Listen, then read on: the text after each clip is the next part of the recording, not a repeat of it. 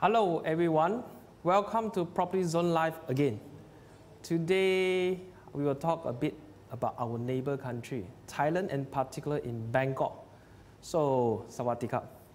So today our topic is Bangkok a good alternative investment for Malaysian? So we are seeing Bangkok from a Malaysian perspective. Now, without further ado, my name is Sean Lee. Let's take a look at Bangkok. Now, let me just give you a little fact about Thailand in general and Bangkok in particular.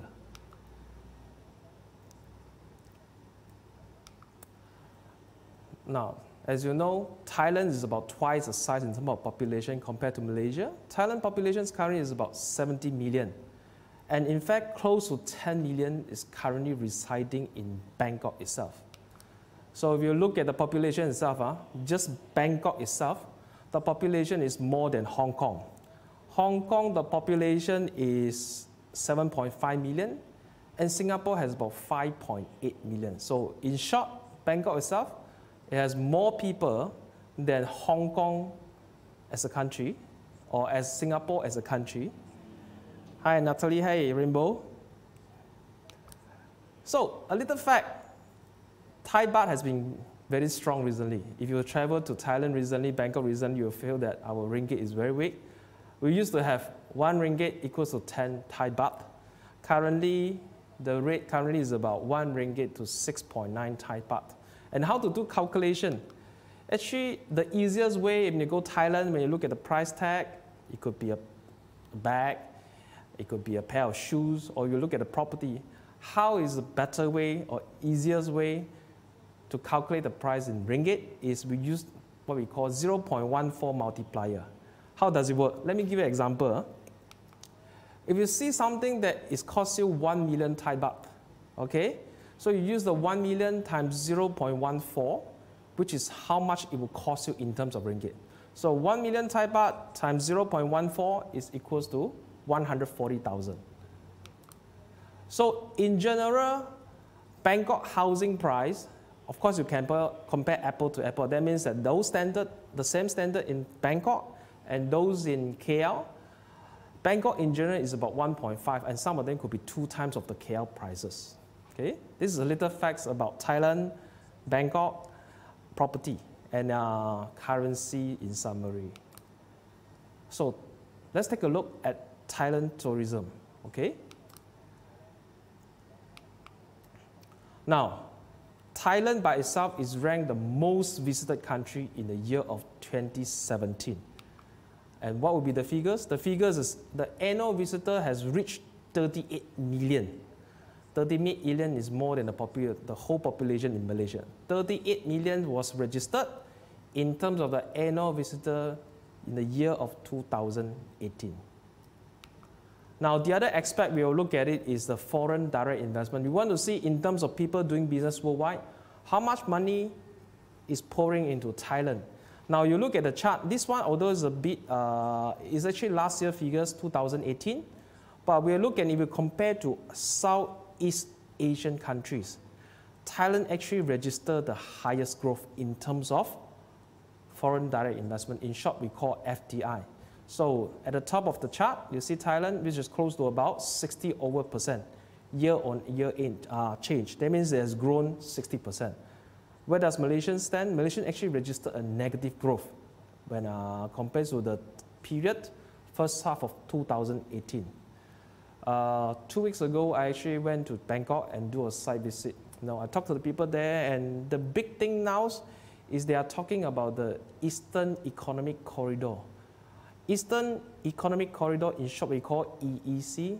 Basically, when you go there, you will see a foreign direct investment already there, includes Honda, Toyota, and recently there are actually a big investment coming from Alibaba as well. Now, some of you may wonder, we know Thai, Bangkok, housing price is expensive. if we look at the historical chart, this chart will show us starting from 2007 until 2016, how does Thailand property price fare. Now at the top, the blue color is Malaysia, and then followed by Singapore, and then followed by Indonesia. For Thailand property in this chart, they break down. They break down to landed house and also Thailand condominium. So in Thailand, basically you will see the price movement in of the detached house, landed, and also the condominium. So of course, come on top of the chart, the blue color line registered. Malaysia property basically registered the highest growth in terms of pricing, the blue color. But if you pay close attention to Thailand, which is the purple line and the red color, you will see that there's a disparity in terms of the price movement between the condo in Thailand and also the landed house, detached house in Thailand. In summary, between the period of 2007 and 2016, Thailand condominium, the price movement is actually a lot more compared to the price movement of their landed house. As you can see here, the red color is actually going, the price movement is actually quite similar to Malaysia property house. I'm talking about the Thailand condominium. Now, next. When I went to the site visit, I spent about 3-4 days there. I visited some of the property, talked to the people there. And there are actually 4 things I like about Bangkok property. And here I just want to share with you the 4 things that I like. First, for some of the property I visited, the arrangement of the payment is a little bit different from Malaysia. So Malaysia, as you know, those who bought houses, you pay the 10% down payment, and then the developer will bill you, or if you take a loan, they will bill the financier, which is the bank, progressively. That means if the developer has done a 10% job, then they will bill 10%. If they complete another 15%, then the developer will bill the 15% remaining. So it's by stages. Bangkok is a bit different. Bangkok, basically what we do from a foreign purchasing point of view is you put a 30% down payment. Then you get all the paperwork done. And then you only take the loan when it's near to the completion. So during under construction, there will be no more billing from you until when the project is near to the completion. And one of the good things I like it is during under construction, you can actually flip. That means that it's very easy to get a consent from the developer. You can actually sell it, your unit, if there's a good offer coming in, even during under construction. So, of course, if you're talking about flipping strategy, this has an advantage over Malaysia property. Hi Sheila, hi Abudi, good to have you here. Second thing, minimum fees. So actually when you buy a property in Thailand, unlike Malaysia, you incur disbursement, legal fees, and so on and so forth. I'll find that the fees incurred to buy a property in Bangkok are minimum. First of all, there's no lawyer fees. And second, there's no RBGT, which is a real property gain tax. So if you invest in a Bangkok property, whatever money that you make, more profit that you make, you are not subject to real property gain tax. So as a property investor, I think this is pretty good news. And when I further explore, as you know, that if you're buying a condo in Malaysia, every month we are paying maintenance plus the sinking fund. The sinking fund is about 10% of the maintenance. So for example, you're paying 30 cents maintenance, the 3 cents you have to pay extra is 10% of the maintenance, the 3 cents is the sinking fund. So in total, you pay about 33 cents per square feet every month. But in Bangkok, the sinking fund you only pay one time. So I do a calculation. Let's take an example. One of the property I explore at in Bangkok, the property prices in Malaysia ringgit is about 420,000. And then you pay about one time sinking fund, which is 1,950 ringgit, and that's all. So you only pay once in a lifetime sinking fund for your property, which I think is a pretty good deal. And also when you want to sell. So when you want to sell, as an owner, you only incur 1% transfer fee of the price. Third, foreigner can own the property. So a lot of people are questioning, because this is a foreign country, no, if you want to invest in, can I own the property wholly, or do I have to join in with the locals? So in Thailand, in Bangkok, you can own the property wholly 100% by yourself. The only thing that one of the measurement Thai government is to protect our local people is for each of the building, 51% can only be sold to local, and the 49% is open up to foreigner. So in this case, 49% is under the foreign quota. So as you know, their intention basically they want to make sure that each of the building they will have more local Thai people, more Thai local people than foreigner to protect their local house ownership. Fourth,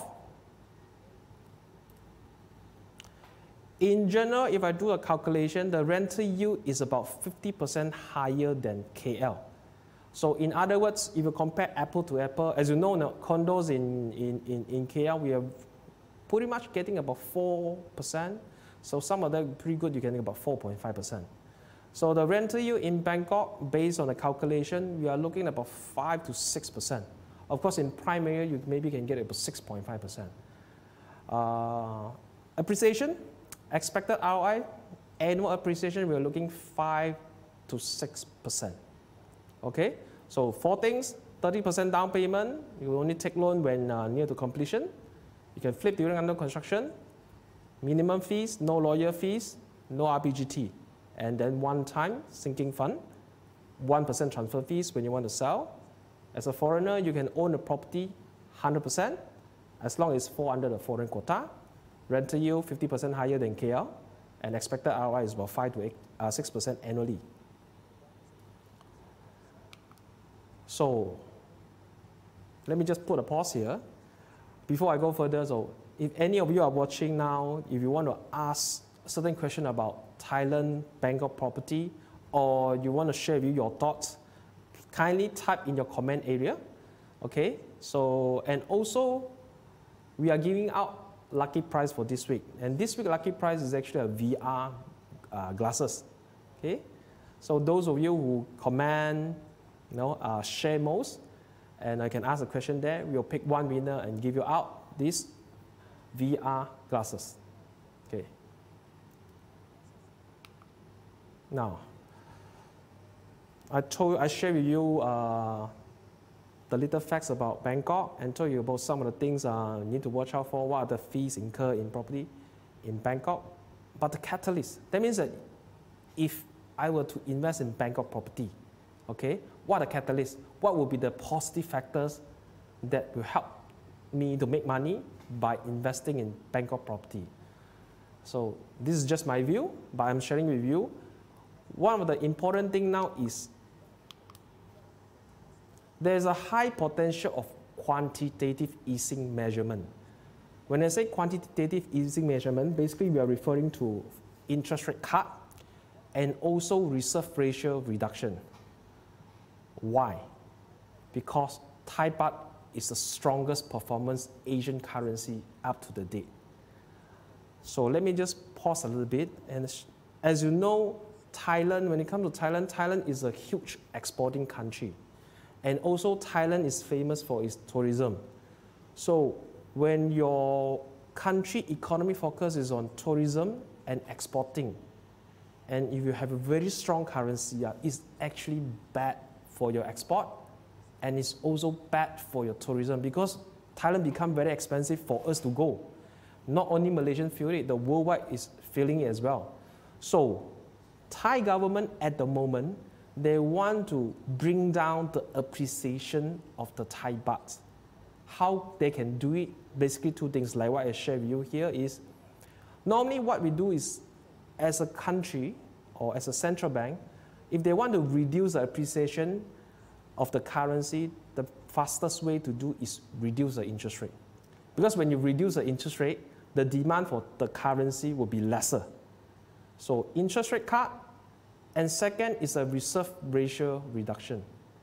Reserve ratio reduction, or triple R, is a technical term, but just let me help to summarize a bit. Let's say, for example, if I were to deposit 1 million ringgit into a bank today, the bank cannot lend out the whole 1 million because the bank negara or central bank per se will actually put a reserve ratio. Let's say the reserve ratio is 5% today. It means that if I deposit 1 million to a bank, the bank must keep the 5%, which is 50,000, into the banking system. They can only lend out 950,000. So the other things to the quantitative easing measurements for a bank to do is reduce the reserve ratio. That means that if the 5% is reduced to 3%, the bank no longer have to keep 50,000. They only keep 30,000 into banking system. Then they can lend out 970,000. So with multiplying effects, basically it will help to boost the economy.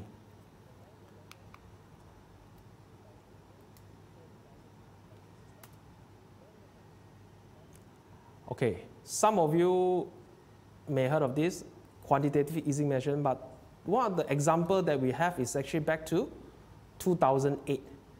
You know, 2008 in US, we have this subprime crisis. Subprime crisis basically affect US and it affect the whole world. So what the government in US did is they actually adopted quantitative easing measurement, and then most of the country in the world at that time also reduced. Let's take a look at Malaysia. Malaysia at that time, the effective mortgage rate is about 6.6%. Because US was cutting the interest rate like nobody business, Malaysia followed suit and reduced the effective mortgage rate down to about 3.65%. So property in Malaysia between the periods of 2008 and 2013 has increased a lot. And same goes to countries like Singapore, Hong Kong, Taiwan, Korea, because it's all the impact coming from quantitative easing measurement. Third, when I actually went to the showroom, not only I see a lot of prospect buyer coming from Hong Kong, China, Singapore. In fact, in the sales gallery, they are actually Chinese agent, mean salesperson coming from China, based in Bangkok, to promote property to this, because there's a huge demand, a huge interest buying coming from these three countries, China, Hong Kong, Singapore. So what I'm looking at the other point is that, you know, because when we buy this property, we can sell back to foreigner. Unlike Australia, if you buy a property in Australia, upon completion, you can only sell back to local. That means that your buyer market is limited. So I like it. You can sell to foreigner, and there's a huge buying interest coming from China, Hong Kong, and Singapore as well. These are some of the articles that you may find in Google. This is a South China Morning Post. You can see it's stated May this year, Chinese property buyer flock to Thailand as condominium oversupply intensified. I'm talking about the condominium oversupply is in their own countries. So China interest in Thai property is skyrocketing. Two reasons: because the price in Bangkok, even though it's more expensive than KL, but it's still cheaper than first tier or even second tier city in China. Not to mention Hong Kong prices and the low taxes. Low taxes, these two, lower price, low taxes, actually move that away from traditional market. For example, Australia, Canada. As you know that as a foreigner to buy property in Australia, you have to pay additional stamp duty if you are a foreigner. So this policy come out, Thailand become a much better alternative for China, Hong Kong property buyer. Second thing, let's take a look. This is actually coming out, actually one of the survey done by Juwai. Juwai is actually one of the biggest online property platform in China. In here, they come up with this article headline: Thailand to remain the most popular among Chinese property buyers. Okay, this is the headline. Actually, there's one content in the articles that caught my attention. As you can see in blue color, as you can see, last year Thailand topped the list for most inquiries among Chinese buyers for the first time. I mean, Thailand has been popular investment destination for Chinese buyers, but they have been always ranked number 6, number 5.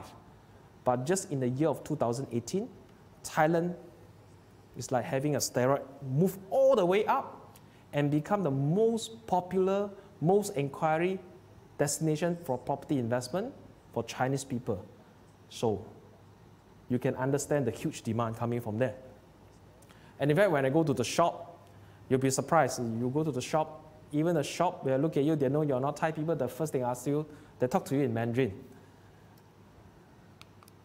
Okay, buying a house, most of it rely on mortgage.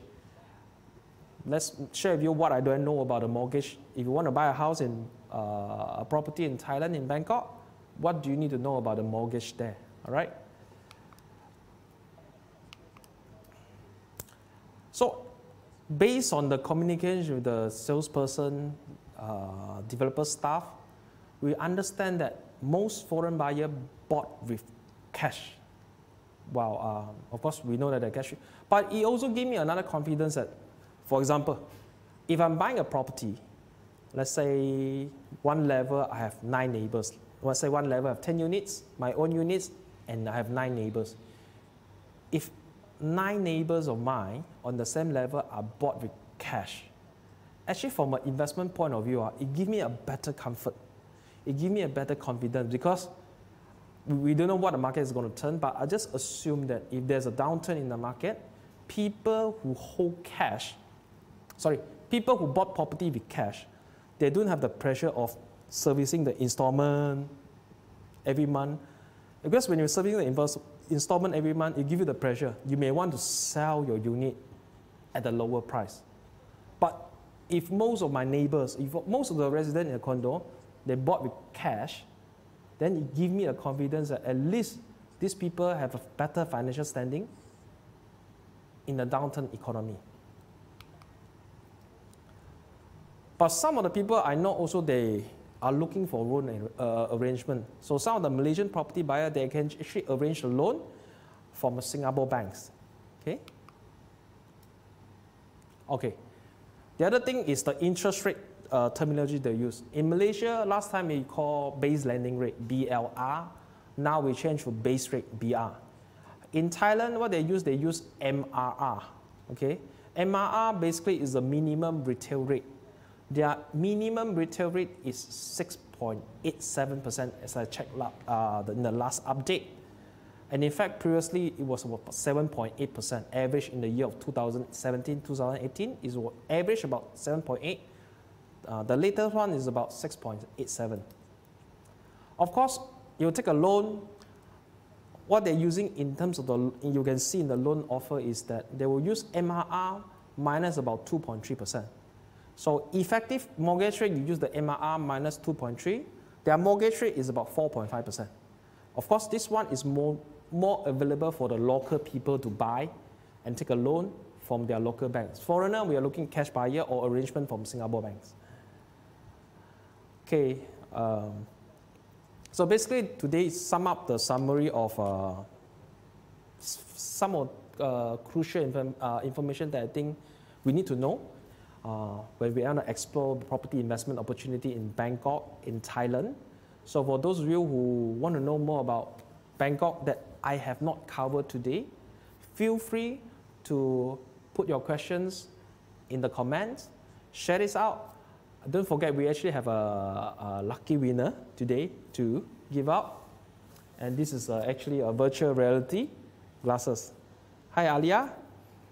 So with this, don't forget to comment, ask the question you want, share it, and one lucky winner will walk away with this virtual reality glasses. So for this, I will conclude my Bangkok property session for today. Thank you very much. Hope to see you very soon. Bye-bye.